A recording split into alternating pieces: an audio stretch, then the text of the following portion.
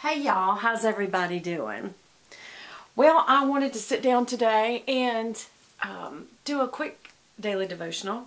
And I wondered, I was going to ask you guys if you want to, if y'all would like to do a daily devotional. I have two ideas for the rest of the year. I thought about doing a daily read. You know, like how you read something and then the past tense is that you read it. That I would give y'all a scripture every day that we would read together, and that's been read, and then we'll talk about it.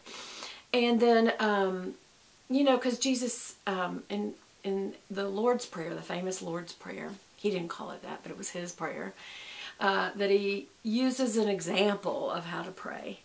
And he said, give us this day our daily bread, and forgive us as we forgive others.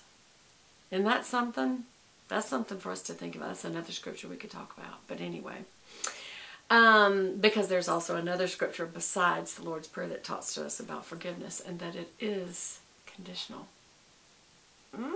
That's food for thought. If you're interested in that, comment below.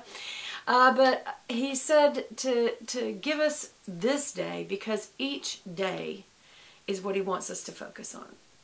And so I'm thinking I'm going to go ahead and do, for the rest of this year, a daily devotional called the Daily Read.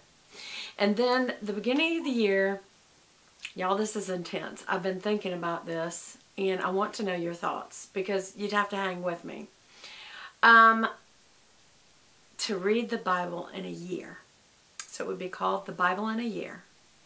And I would give homework assignments. Yes, I would tell you a day in advance what we're going to be reading for that evening. So it would be time, whether you've got time during the morning, the noon, or the night, whenever you can work in the reading, it would be intense, because it's a lot of reading to read the Bible in the year. And especially for me, because I feel like I need to be a bit prepared to discuss it with you.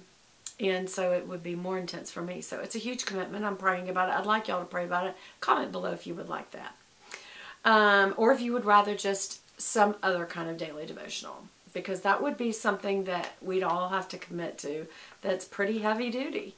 You read about 3 chapters a night, or 3, it depends. It depends. Maybe I'll talk more about that. But it would be a lot of reading every night. For me, I wouldn't have that kind of reading time in the morning, and I work during the day, so. But I can't think of everything to do with my time, you know? So anyway, today we are going to be reading in Romans 8:31 through 39. And this is to talk to y'all about hope.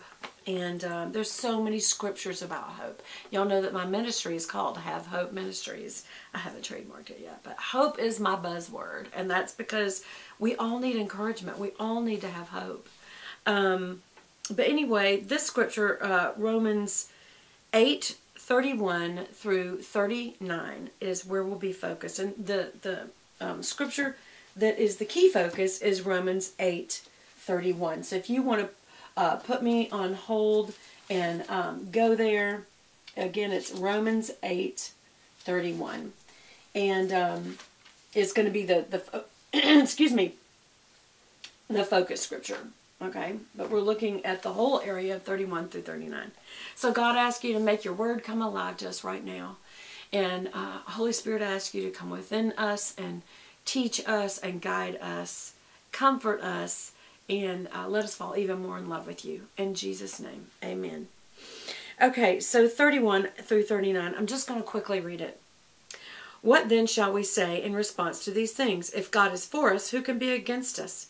He who did not spare his own son, but gave him up for us all, how will he not also, along with him, graciously give us all things?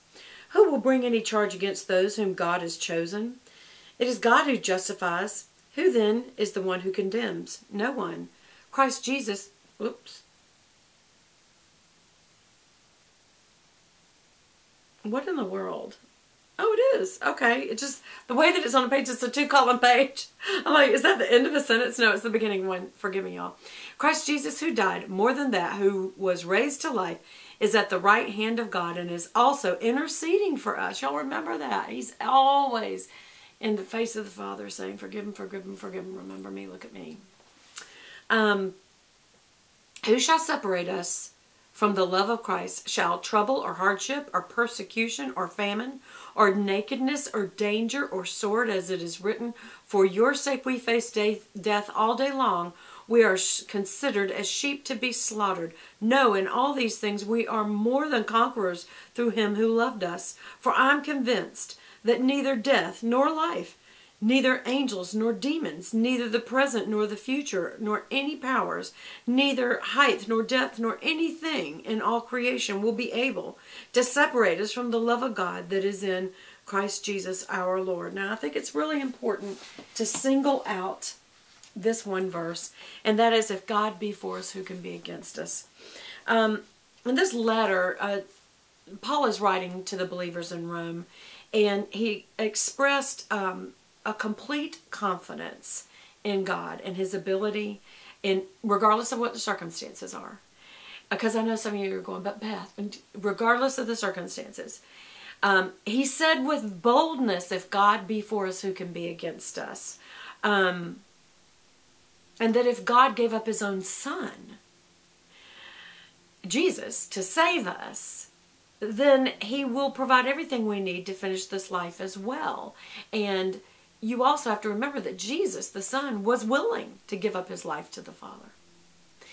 The Holy Spirit is willing to stay behind and live inside of us until the return of Christ. Paul lists all the unbearable things he was going through, by the way. So some of you may say, yeah, but you don't know what I'm dealing with. Okay.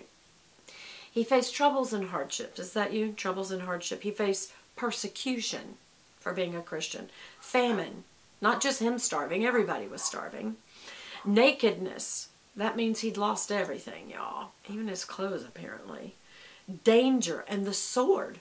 Even he tells us in verse 35. He didn't imply that God's love would keep us from terrible things from happening. What he implied and what he said is that in all these things we are more than conquerors through him who loved us. Though there's uncertainty in this world, y'all, God is certain. God is completely knowing and lacking nothing. Nothing surprises him, and nothing can separate us from him. So it's important for us that when we're in what appears to be a hopeless situation, we need to ask ourselves a question. And I ask you, how do you typically respond to a hopeless, dangerous, frightening situation? Do you go to God? And do you say, yeah, I go to God, but I don't get anything? Or I've prayed about it, but nothing happens. Y'all, I'm not sure what you're expecting to happen, but the promise that you cling to is that in him you find the peace and the comfort that you need from that circumstance. You find the safety and the hope and the promises from looking heavenward, looking forward, and keeping our eyes on God. It's not that he's going to say, okay, I'm not going to make anything ever go wrong for you again. I'm going to protect you from anything that could ever go wrong. He already did that in the garden, and we blew it. But he hasn't given up on us, and he hasn't given up on the life here right now. He's going to make all things new. But our hope is actually in him, in the circumstance. Not that he's changing the circumstance, but that we're changed by him enough to handle that circumstance. Anything that comes our way, we can handle it. In our own strength, no. We're wimps, we're fragile, we're weak, we're broken vessels, and he knows that. He made us to be dependent on him. And what are we supposed to do in the hopeless situation? Turn to Christ. I know you say, I have. Keep turning to him. He is the one that will give you the strength. He is the one that will give you the peace. He is the one that will work it out in you, not necessarily in the world. But he'll give you what you need until he returns. I know you want me to say, well, Beth, he'll fix everything and he'll give us a perfect situation. He did not promise us that in this world, but he does in the next. What do we get in this world? A broken, fallen world full of sin and all of the consequences of that, from our human nature to nature around us, just the whole world. But he says, you can have peace. You can have comfort. You can have strength. You can even have joy in me, and nothing can separate you from me.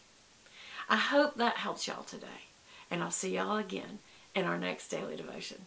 I'll talk to you again soon. Bye!